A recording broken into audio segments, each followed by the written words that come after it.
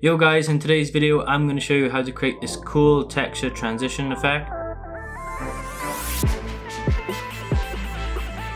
So I haven't really seen this effect done at all, to be honest with you. So anyway, let's get right into the effect. So guys, first of all, what we're going to do is we're going to take some screenshots of our footage in our timeline. So we've got this music video here by Cole Bennett. So we're just going to take some screenshots like so. So guys, once we got our screenshots in Photoshop, now what we're going to do is we're just going to open up the plastic texture pack. You can pick this up on my website. So first of all, what we're going to do is we're going to change our image. So we're going to make sure this is a smart object, and we're going to head up to filter and camera raw. And here we're just going to make some basic adjustments to our photo. So here we have our camera raw photo.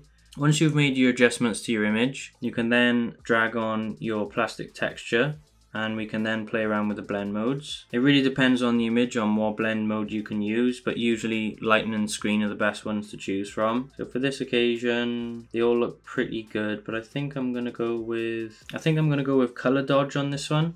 And I'm just going to lower the opacity slightly, so around 80%, so we have a cool plastic texture look over the top. So we're just going to save this one now. Back over to Premiere Pro now. Here we have our textures, and we want them to start right about here. Put number 1 on, and come 1, 2, 3, make a cut, 1, 2, 3, make a cut, and then 1, 2, 3, make a cut, and delete. Drag these down. So now we should have something like this, and we're going to add an adjustment layer. I'm then going to come over to effects, liquid effect pack, and just drag anyone. So now we have our cool textured look like so. So that's how we created that simple texture with just the images.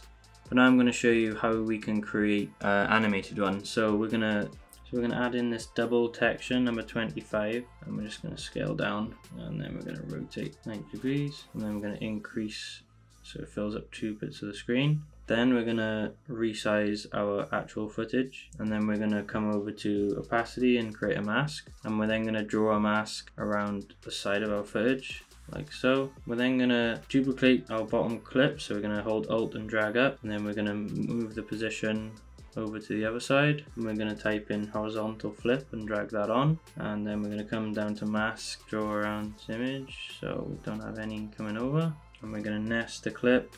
So now what we're going to do is just increase the scale of our footage like so, and then the same on the other one. I'm just going to increase the scale.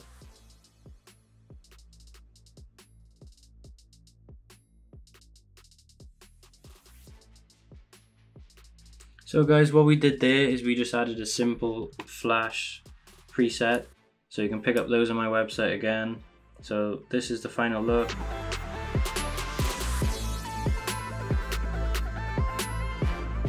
So guys, I hope you did enjoy the video on how to create these plastic transition effects. Don't forget to like, comment and subscribe, and I'll see you in the next one.